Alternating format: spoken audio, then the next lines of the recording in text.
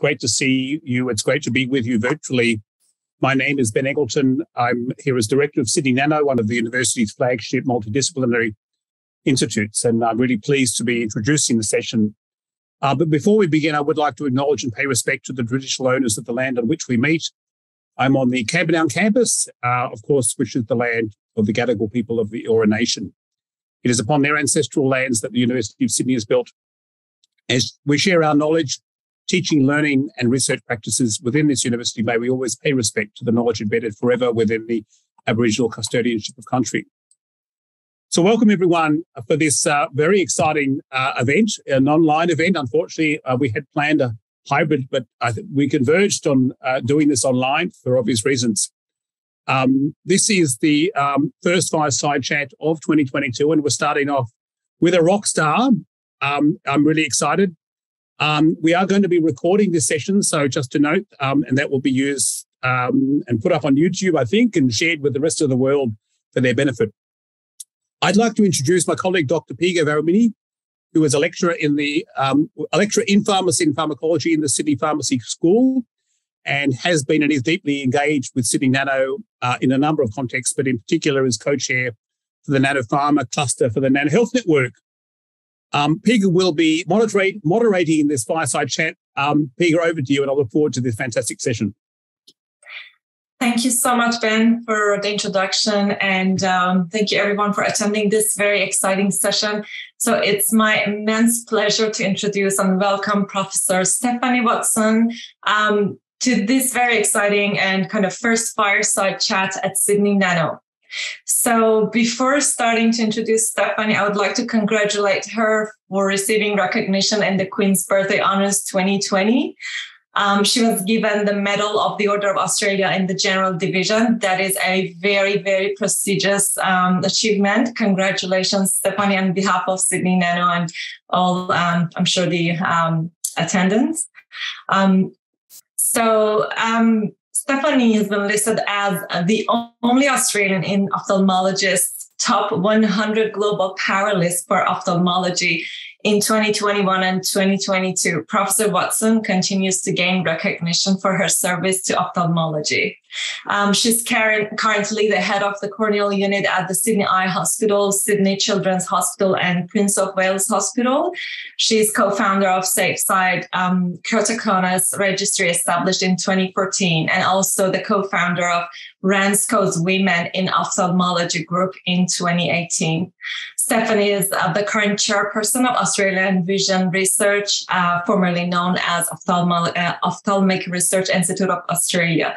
And she is a professor at the Faculty of Medicine and Health at the SafeSide Institute.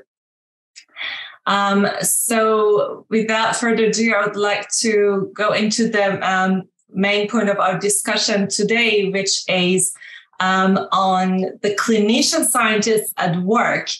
What do they do and how can they help you with your research translation?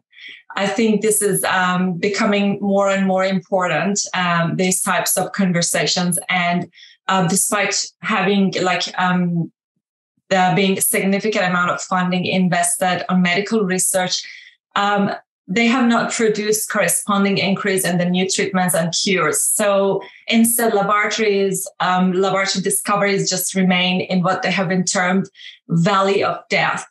So that is the gap between bench research and clinical applications. Recently, there have been considerable discussions around this topic in the literature and the scientific community. And we are really going to touch on this very important phenomena, and we want to see how we can bridge this hole. So I think it's quite obvious for everyone that there is a very significant need for clinician scientists, and that is universally recognized as being essential to progress medical research across what is regarded as valley of death or translational gap. So today's discussion will be around how we can address these issues to improve clinical outcomes in Australia. So I would like to hand it over to Stephanie, as she will bring us some slides, I think, and giving some introduction on this topic, and then we take it further to questions. Thank you very much for the kind words of introduction. So I have a little presentation that will just sum up my sort of journey as a clinician scientist, and hopefully you'll find that useful, and then we'll have a chat about it. So this presentation is called Fighting Corneal Blindness, Yesterday, Today and Tomorrow. And it's about my journey. So yesterday, originally, I did a Bachelor of Medical Science at the University of Sydney, and that was in neurology, and that really got me interested in research. I then completed my medical studies, and part of that, I had an option turn. I went to Oxford, where I studied neurology, and then I went to Kenya, where I did ophthalmology. And in Kenya, I discovered that there were patients with a really great need, that there were so many people awaiting treatments and cures, and I did my first piece of research. I then met Fred Hollows, and he was at a book signing up the road from the university. And I said, Fred, look, I want to do ophthalmology. And he said to me, why the hell do you want to do that? Nonetheless, he signed the book, and he was also a bit of an inspiration along my journey. So when I finished my medical studies, I decided I wanted to be an ophthalmologist. I'd liked research from my university days, and I was quite interested in the cornea. Now, this is the eye's window, and blindness of the cornea is actually irreversible, and it affects all ages. Children that have blindness have a much higher risk of dying within 1 year of becoming blind. And the cornea is such a problem that the WHO has ranked corneal scarring as a priority eye disease. So my next step on my journey was to do what we call a corneal fellowship after finishing my training in ophthalmology. So I went to Manchester for 6 months and worked under Andrew Tullow. This is the view from my room in Manchester. And then I went to Moorfields Eye Hospital in London and worked with Professor John Dart. And Moorfields is the greatest tertiary referral hospital in the UK for ophthalmology. And this is my first paper that I got from working at Moorfields, and it looked at a surgical technique, and it provided clinicians with insight into one of the better ways to do corneal grafting. And it's since been one of my best cited papers. Now, this brings me forward to coming back to Australia after my fellowships. And then I became interested in trying to fix stem cell blindness. Now, if you think about the front of the eye, it's a bit like a garden. To have a healthy front of the eye, you need to have not just the seeds that grow the flowers, but also water and rain to keep them healthy, a good soil. You need some protection from the sun at times. Now, on the front of the eye, we have these stem cells called limbal epithelial stem cells. And it's said that every 7 to 10 days, these cells completely replace the cells on the front of the cornea. And they do this by dividing and producing a daughter cell that then moves across the cornea. So they're like the seeds of the garden, and they're producing the flowers, which are the cells. But for many patients, their garden is a bit like my garden. There's lots of sort of dead and dying and unfortunately uncared for plants. And this condition can arise from a number of causes. And what happens when you don't have that replacement of stem cell or replacement of cells through your stem cells is you get corneal scarring. And this image here is from a patient of mine who had a very severe injury with beer line, from a beer line cleaner. So for beer to actually taste good, they clean the lines that deliver the beer with sodium hydroxide. And this is an alkaline chemical that causes catastrophic damage to the surface of the eye. So once you lose your stem cells, the conjunctiva grows over the front of the eye. And chemical injury is the most common cause, and it's typically in a young working age population, and we can't treat it with standard grafts. Now, so I met a scientist at the University of New South Wales, who's now Professor Nick DiGirolamo, and we started talking about ways to try to repair the cornea when it's been damaged with from stem cell loss. And he discovered that on contact lenses that are removed from the eye, you can see epithelial cells, and that led to some studies examining whether contact lenses could actually support the growth of stem cells. And we then developed this into a clinical trial. And we had a 63% success rate. And so 6 out of 10 patients were able to restore the surface of their eye, and 80% of them gained improved vision. Now, we went on to win the Young Inventors on the ABC, the People's Choice on New Inventors. We were young at the time, but they were new inventors, the People's Choice Award, and the episode winners. Now, but we still had 4 out of 10 patients that weren't successful. So the next step was to use animal models. And Professor Girolamo developed this very nice mouse model in which each of these coloured streaks is actually a clone of cells. A clone of cells arising from the stem cells. So the limbal stem cells that sit at the edge of the conjunctiva and cornea, when they divide, the clone that they produce, or the clones they produce, actually move onto the central cornea in a whirl-like pattern. And this is the pattern that you can see here. And we're able to use this technique to look at what happens in the normal development of mice and their corneal epithelium. And you can see the streaks here originally starting at the limbus and then moving out across the cornea, but also to examine what happens in a model of limbal stem cell deficiency. So in mice, we can induce limbal stem cell deficiency, and then we can then graft them with stem cells. And one way we've done this is with fibrin to try to see if we could find another substrate. But we found that not all the cells that we were transplanting were actually went onto the cornea, and some didn't actually turn into stem cells. They differentiated into goblet cells, and cells were even lost on the eyelid. So it wasn't a very good way of transplanting the cells. We also found that certain factors can support the cells to become more stem-like, and one of these was vitronectin. So now we're putting this knowledge together with in our Kickstarter team from Sydney Nano, and we're looking at new biomaterials to enable us to improve our transplantation technique. So more than 6 out of 10 patients can be transplanted, but also have good long-term outcomes, because at the moment the long-term outcomes from such procedures aren't good. Thank you, Sydney Nano. So that's sort of where we've been going with some of the science. But the problem is it takes years for our scientific discoveries often to make it into the clinic. And while patients have been waiting, there's patients losing vision from stem cell treatments that have not been properly tested and proven.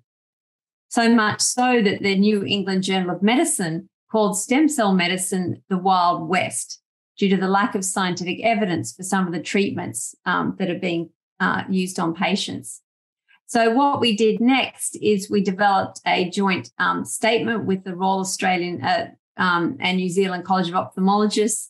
We produced a patient inflammation leaflet, and we came up with some top tips to enable patients to navigate stem cell medicine, so they can choose what treatments may or may not work to protect them from visual loss from unsafe therapies. Now, stem cell deficiency doesn't affect too many people, but when it does, it's severe. But there's some very common conditions that affect many patients. Now, one of those is dry eye, which is actually the most common reason for patients to see an eye care provider. And in that area, I've been working on clinical trials and also looking at patients with other conditions. So we found that patients suffering from breast cancer that were taking a medication called aromatase inhibitors actually suffered with dry eye symptoms. And they didn't realize that it was actually related to their treatment. And so they didn't report it to their oncologist. So with our research, we were able to make oncologists and patients aware that their dry eye symptoms might be part of their treatment, so they could seek help.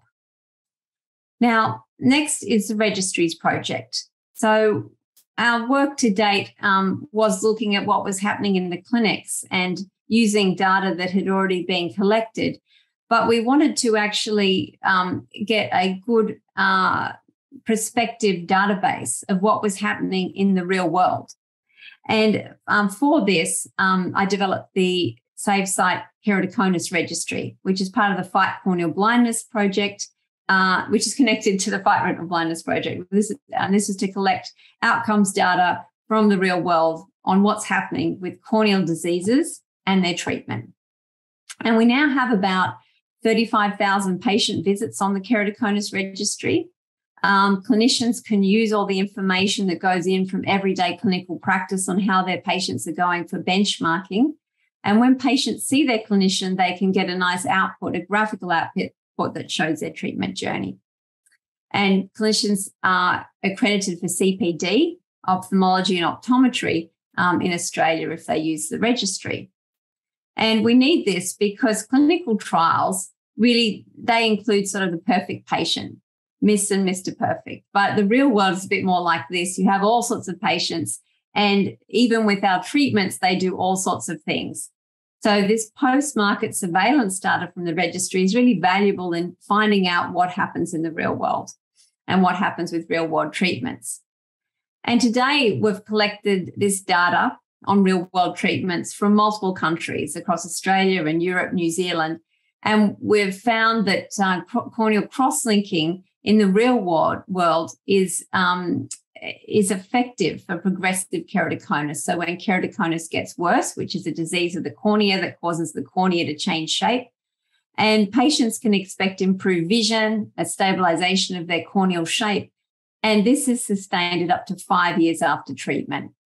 During COVID, we found with the registry there was a reduction in data going in, a reduction in patients being seen, and we're able to alert patients that there is a need to see your ophthalmologist to monitor for progression of keratoconus because this can be managed with cross-linking.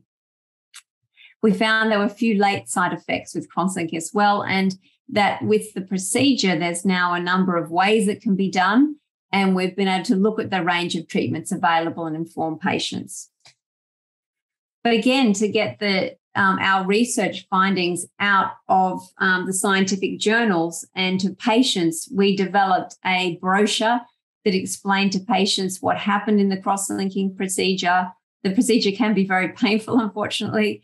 And so this brochure was able to provide them some reassurance about, what was the correct techniques to be looking for when your clinician was offering cross-linking, and what was going to happen to them during their treatment journey. And this was produced in association with Keratoconus Australia. Now, another area of concern for the cornea is infection. And this is because there's a large variety of microbes that can infect the cornea. And when this happens to an elderly patient, they have a 10% chance of losing the eye. That's quite high, and 40% will lose vision. And for children, because of the scarring after infection, they actually can end up with lifelong amblyopia, which is lazy eye. So they never will develop the vision in that eye. So for my research on improving outcomes from microbial keratitis, we partnered with microbiologists, and we found out that we needed to improve the ways we could identify the bacteria that were isolated. We needed to improve our treatment regimes, and we needed to know what bugs were resistant. And then lastly, we need to educate the public and the patients, and so they could benefit from our research findings. We did a research project asking the patients what they thought of having a keratitis, a corneal infection, and its treatment, because the treatment at the moment is giving patients eye drops every hour around the clock, 24/7. And so one patient said how tired that they'd been, they thought they could sleep on a barbed wire fence. So we need better treatments. Another common cause of corneal blindness in developed nations is herpes simplex keratitis. And one of my recent PhD students, Dr. Maria Cabrera-Argos, looked extensively into this to try to find solutions to improve outcomes here in Australia. And what we found when we looked at prescribing patterns for clinicians for this condition is that most of them didn't actually meet the recommendations from the literature. So there's different types of this infection, and it can affect different parts of the cornea. And only in half of the cases was it being treated with recommended therapies. So we developed guidelines, and these have been distributed on a little lanyard card that the doctors wear around the hospital, on the website, in apps. Now, trauma can also cause corneal blindness. It's in fact the second most common cause of corneal blindness, and in developing countries is a silent epidemic. Now, 90% of blindness from trauma ocular trauma is actually preventable.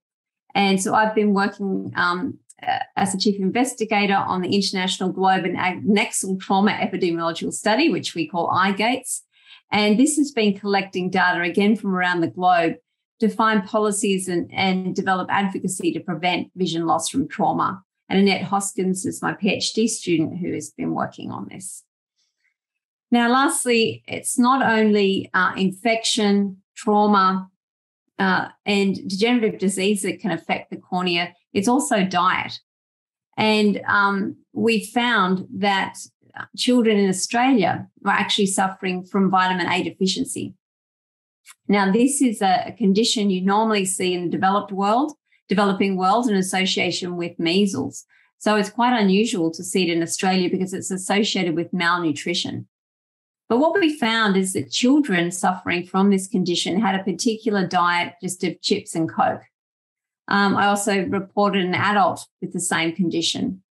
And this, our research work on this condition was picked up by the Herald, social media, and we ended up having a combined reach of over 800 in the media in relation to this story. And it was actually included in a documentary on vitamins called Vitamania, which is actually very good. But look, all this you can't achieve alone. You need to do through collaborations. And we've been collaborating the Corneal Research Group across the university, across Australia and internationally.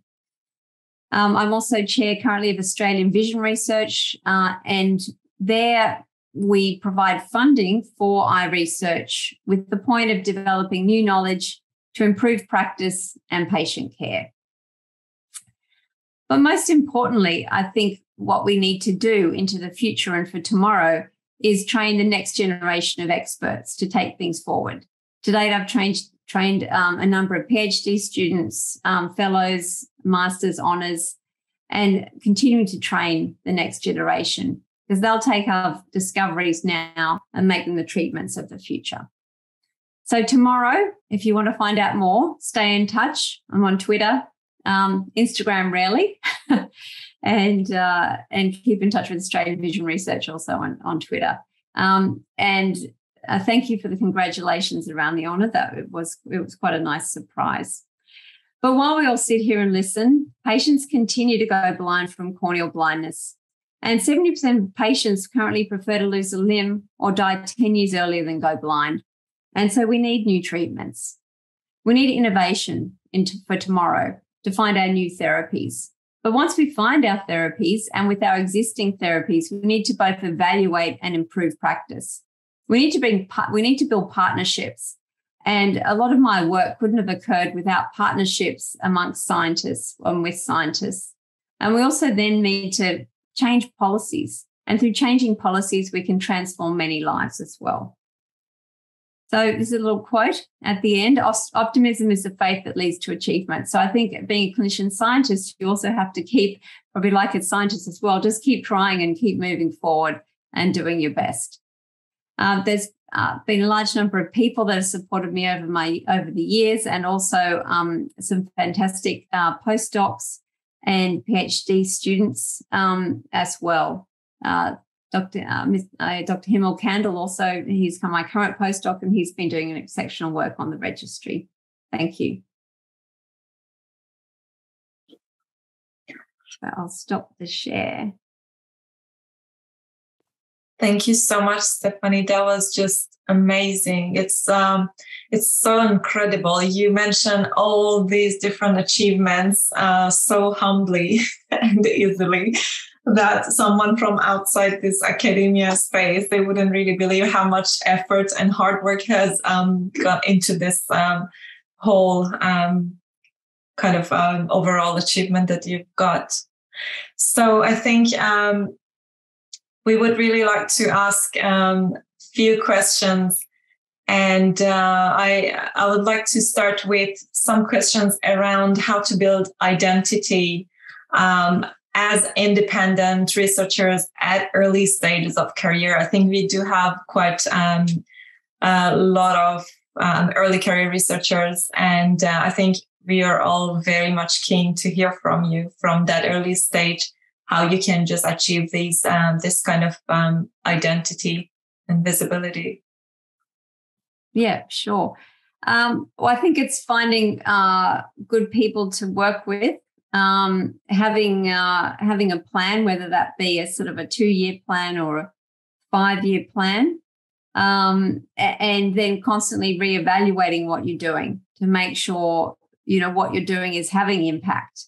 And then whenever you sort of do a piece of work, think of where else that work can go. So if it's a scientific paper, or if you give a lecture, that lecture can easily be written into a scientific paper. And then does that scientific paper have any value for the public or the patients or, the world at large? And then how to make that relevant as well. And so that way you can translate your findings, even if it's not into a new therapy, it's into knowledge that's useful for the community. Absolutely. I think someone mentioned in the text message that engagement with consumers is very important. And I could see in every step that you described, you have a really strong connection with consumers of your research. A lot of guidelines for them, a lot of kind of communications, engagements with the consumers. So I think you're a clinician scientist, and I think you're much, much closer to that type of, to achieve that engagement. How would you think basic researchers can get to that front line and get engaged with the consumers of their research? Yes, I mean, there are nowadays various patient consumer groups forming. And so one group that I work with is Keratoconus Australia. And so if you can find a pre-formed consumer group already and reach out to them, often they're very excited to hear from people that are actually interested in their condition. And it's been very useful and then you can include them in if you've got a research project and, ask their opinion. And often it provides, a good insight into what the patient might be suffering with or what a need is that you may not have considered. These days, a lot of grant applications also requiring patient groups to be on them. And so if you can identify that group and work with them, I found generally they're more than happy to be, to be included. It can be harder if you're looking for individual patients, and then you'd have to go through a clinician, most probably to find them, unless it's someone you've met socially. But and the other avenue is through the colleges, like RANSCO. I've been working with them, and they're quite interested in the guidelines. So if we do develop a guideline, generally we look and see whether. Initially when we were doing it, RANSCO didn't have any policies on guidelines, and now they've got a policy around how you develop guidelines. So if you're looking to develop a guideline for whatever area, you could contact the body that would find that guideline the most useful and see if they've got somebody to work, somebody might work with you on it. I think these are really important tips. I know that, for example, for breast cancer, we have Breast Cancer Australia, and you can have consumer representatives on your research. The only thing is that it's very much valuable. The only thing is that it's just one person who is engaged with your research, rather than like having, as you mentioned, the college kind of that sort of avenue perhaps could give you a wider kind of idea of what you can get from consumers. That would be very helpful. Anyone has questions for Stephanie?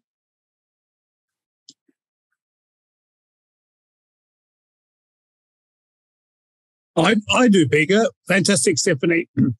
I'm always impressed by the simple fact that you multitask so well, because on the one hand, you are a clinician and you are treating patients and you're operating, and you're still part of a university and you're engaged in a department and you're engaged with Sydney Nano. And I would be interested just to hear how you do manage those different priorities and how it sort of works on a sort of weekly basis. How much of your time is with clinicians? How much of your time is in the lab? How much of your time is with the university?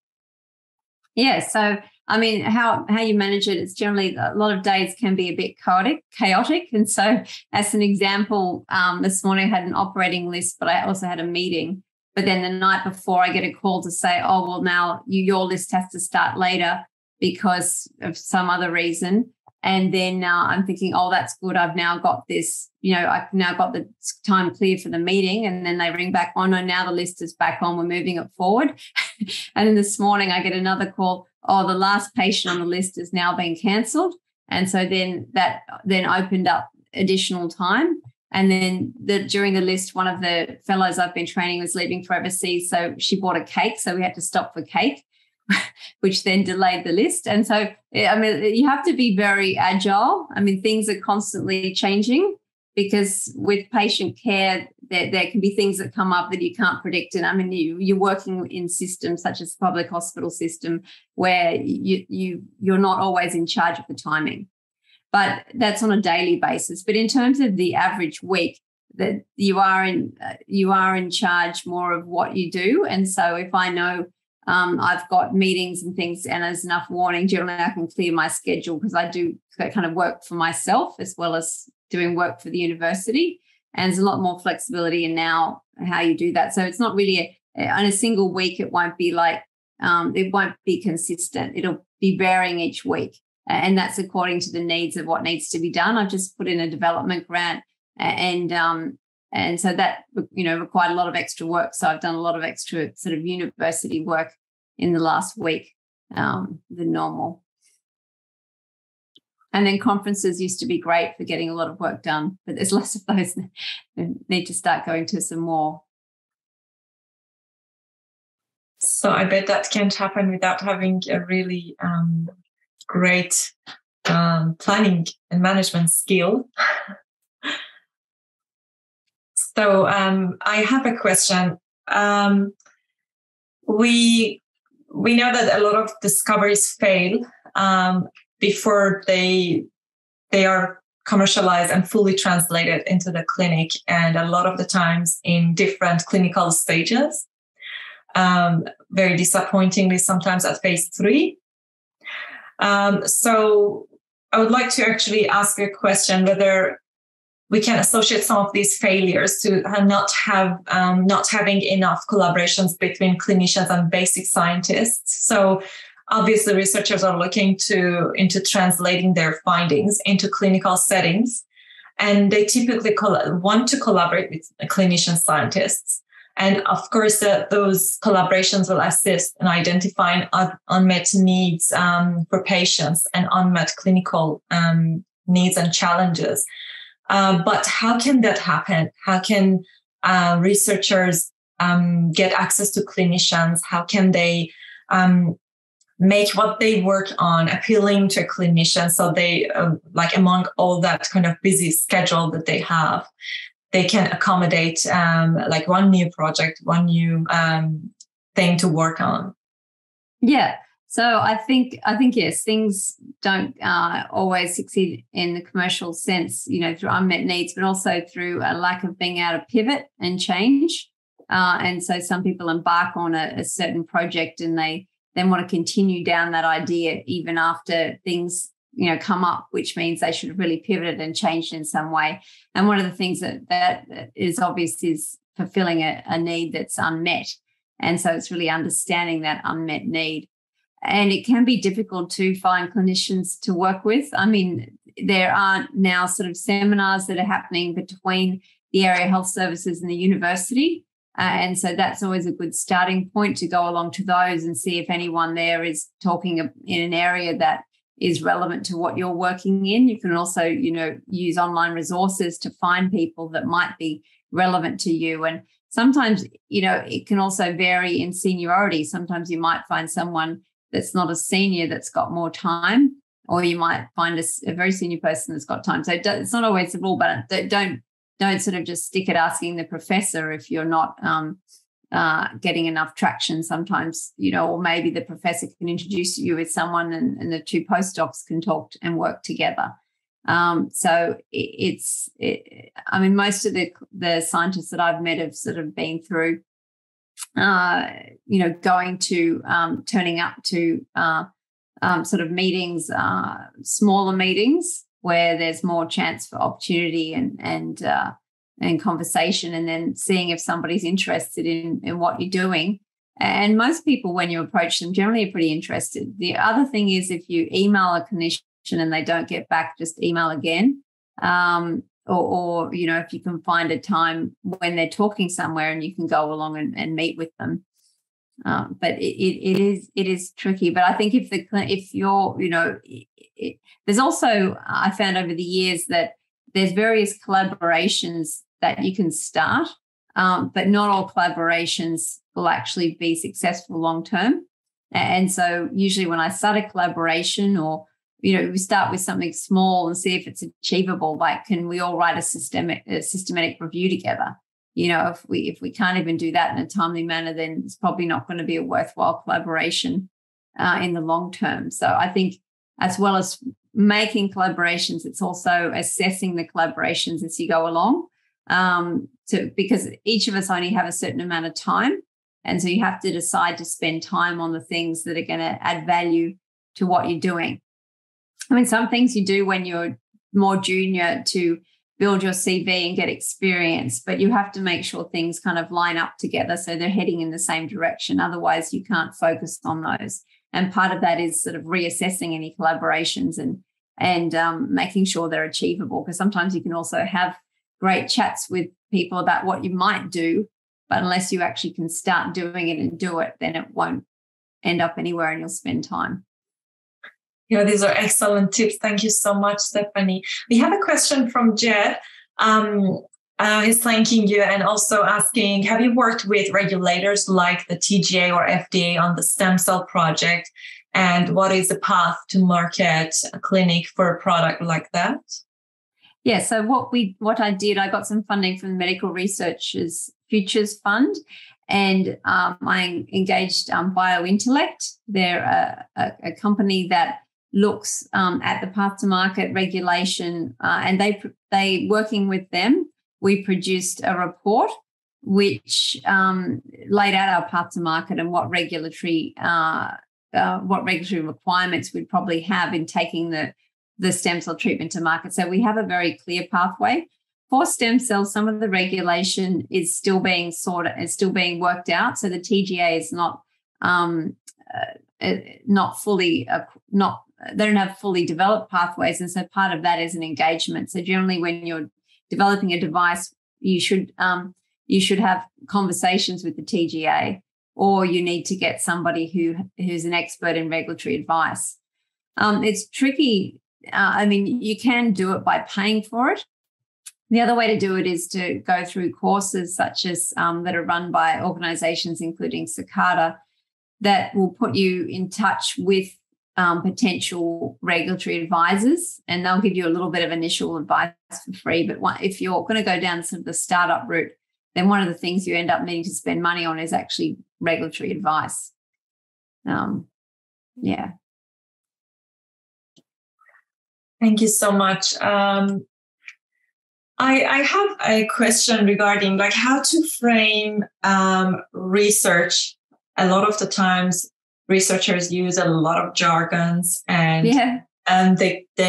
we are just so much used to speak in technical terms, and it can be very difficult for some people to incorporate and engage with end users, and even with clinicians, and vice versa. Clinicians with basic researchers, we may not know their language, and basic researchers may not know clinicians' language. Sometimes it happens to me, even though I have some clinical background as clinical pharmacist, I know that there are some terms that we use in basic science that can be used differently or interpreted differently in the clinic and in practice. So what are your what's your advice to researchers to first connect with clinicians and also to end users, like consumers, etc.? Yeah, so a couple of years ago, we developed some information leaflets for information leaflets for patients with the hospital, and we had some advice from the health literacy officer there, and she said, look, for health literacy, the age that you want to aim your material at is actually 8 years old, something like that. So it's actually a real. So if you think about that when you're writing anything, that you're actually probably writing for a 10-year-old, or an 8-year-old even. If you're writing for the general public, it's got to be. And even when I do, write something that I think is good for the general public, if you give it to a health literacy person, they'll still probably make changes.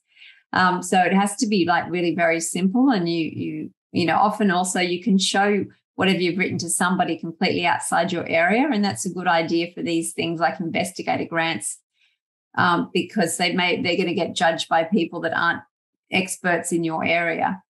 And so it does need to be, quite simple. I noticed in one of your, I think that was a leaflet or some like guideline sort of thing for consumers that you mentioned, what is stem cell? Yeah. So I think sometimes it's inevitable and you really can't avoid using those terms because the whole technology is based on those terms. And I really like the way that you would open it up first. What is stem cell? And because your technology is, of course, based on that thing. And if someone doesn't know what stem cell is, and you can't avoid using it, you can't use another term. So that'll be wrong. I really like that. I think that's perhaps another way to introduce it in very simple language. And then from that point on, it will not be jargon for that 10-year-old or 8-year-old. One of the good analogies I like for stem cells, and I've got some good slides, that it is like Lego, that the stem cells are really the building blocks of the body. And I've got some good pictures of sort of good Lego that's gone right and wrong. So sometimes really I think analogies are very valuable as well when talking to patients, consumers, and even other scientists or clinicians. Everyone's very time pressed these days, and so if you can take a complex thing and make an analogy. So often when I'm giving a talk, I'll spend some time, I'll have a theme where I'll, maybe I did a David Bowie talk once where I managed to have, it was on stem cells, and I managed to have sort of a slide or a theme around, some of his great songs with some concepts that to understand about stem cells. So to make it more packageable and interesting. Well, that's very helpful. I think Ryan has a question or comment.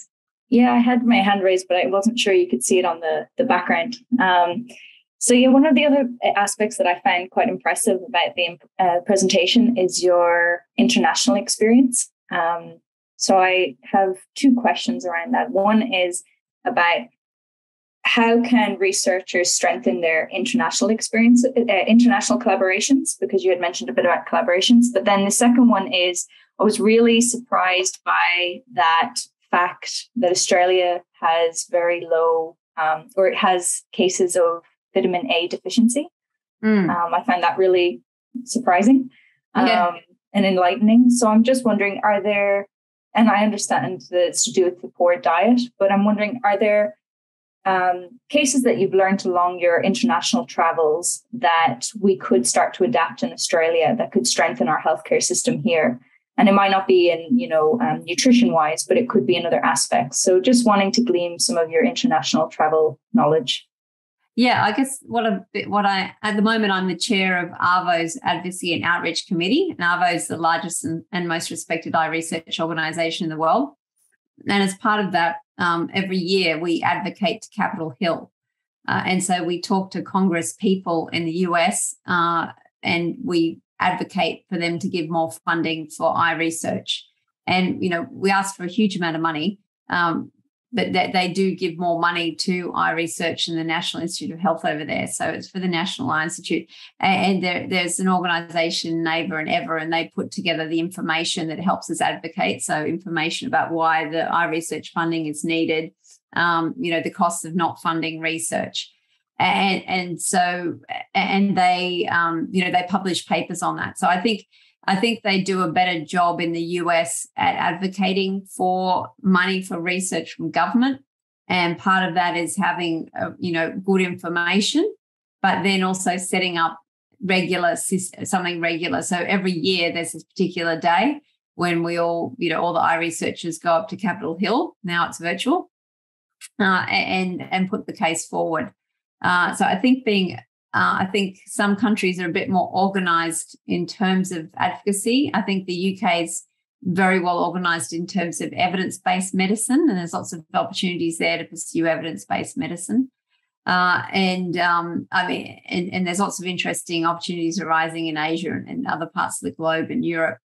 I think to get involved internationally, for example, ARVO has a range of committees, and every year they put out an ad, say who wants to go on the committees. And I used to look at those ads and think, they're probably looking for other people, like somebody else they already know.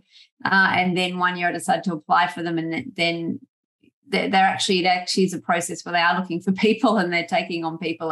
And so I've encouraged my postdocs and PhD students to apply for these committees, because once you get on one committee, you meet a whole bunch of people, and then you're eligible for the next committee.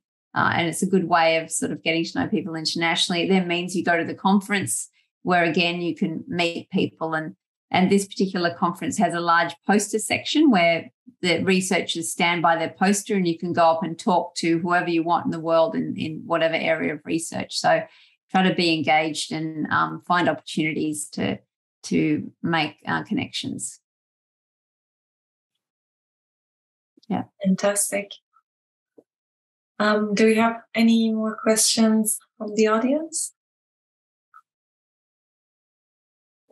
Ben, please.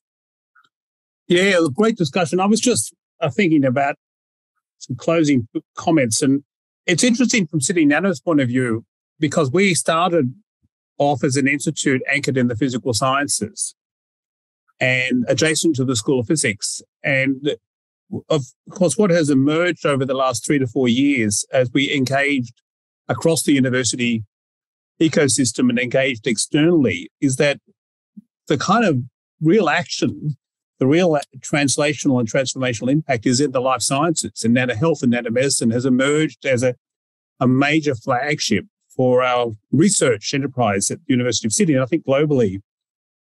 I think we're only at the beginning. And just reflecting on your earlier comments, my experience as we formulated the Nanohealth Network, and Pega was part of those conversations when we would engage clinicians, there was an enormous appetite and enthusiasm from the clinicians that we spoke to. I'm thinking of conversations at RPA, at North Shore, at the Corneal Institute, at Westmead, at Save Sight. We always are well received. There's an enormous appetite. There's enormous enthusiasm. And it feels like we're only scratching the surface in terms of the art of the possible and the challenges, which I think was alluded to earlier. Because you're all so busy, you're out there at the coalface. I always think of you clinicians, you're doing this serious heavy lifting. You're saving lives, you're restoring eyesight, and I'm very humbled by what you do. And we don't want to distract you. We want to engage you and bring you value. And how do we do that? Because I just think there's so much capacity, there's so much innovation, there's so much tech that's on offer that can transform lives. I mean, do you have any suggestions of how we might do it as an institute better? So I guess we, thinking about collaborations, and if it is hard and people are time poor, then local collaborations are often good as ones that are easy to get off the ground. And so we should have a reach out day where we, reach out to, people at RPA or, Save Sight, or, do directly try to reach out to those groups again in workshops, or because it is hard. Like if you just put out general messages, then not everyone engages with that. So I think we need to target groups that are going to be easy for the groups to engage and to meet with. I mean, things can be done virtually and everything now, so it doesn't necessarily have to be local, but it is sort of, I find it does facilitate engagement, and particularly if they want to come on site and look at technologies and things like that. So, and it would be easier, and then I think we need to look at what grants groups can put in, because ultimately it does come down to having some funding. And so if you can have a grant where the clinician and the scientist are engaging, you're able to hire a PhD student, then that will really build that collaboration, because then you've got the pilot data and you're working together. So if there's no existing funding, then you have to look at ways to get that funding. Yeah, at the end of the day. But there's something exciting in what you've just said. And I think in terms of how we engage those different, I mean, Sydney, we're in an interesting place because we're surrounded by these massive hospitals and medical precincts. How do we engage them? And do we do at a North Shore showcase sort of day? Do we do a Westmead showcase day? Do we do an RPA day? How do we take our nano health capabilities and engage them in a way that is efficient and brings to life new relationships, new opportunities, new grants, as you say? But really interesting. Yeah, the other thought is, like all those places are already having existing meetings like grand rounds, or, whether you can get a 5-minute slot in the grand rounds, or, go to them as well. Yeah. Yeah, no, that's good stuff. Thank you. Yep. Yeah. Thank you so much, Stephanie and Ben. That was a very, I think, key question for us at Nano Health, and also at the individual researcher level, to know how we can engage. So I would like to summarize and ask your opinion about the way that I'm putting this together at the end of the session, and just tell me where I need to kind of change that sort of summary. But I think in the first place, we commence interaction with a discussion with a clinician of the issue that faces in the management of their patients in whatever area they're working at. And then next would be learn to use a language that is communicable with both clinicians and the scientists. And because I think at that first stage of communication, it's on us as researchers that learn how to do how to just put together whatever proposal we want to bring in. We cannot reach out to kind of a science communicator or someone like that at this stage. Probably we should learn how to compose that piece of discussion, and also be very clear about what we want to achieve from that collaboration with clinicians, and be very frank about what is in it for the clinician, right? I think it's quite important that they know how they benefit from that collaboration as it proceeds. So I would like to know your opinion. Is it fair to just put together these as a summary? And if you want to add anything onto that, that would be great. No, that's an excellent summary. I think that's spot on.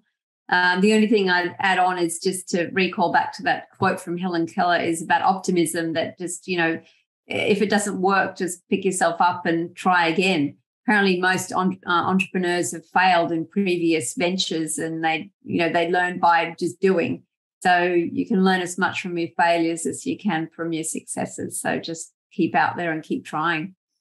Absolutely. That's a brilliant message to be sent across. And I think also with the collaborations, I think there can be failure in collaborations. And I think we should just be persistent in trying other people, other collaborators. If one doesn't work, it doesn't mean that there is something wrong in what we are doing. And I think probably we have to be persistent on that.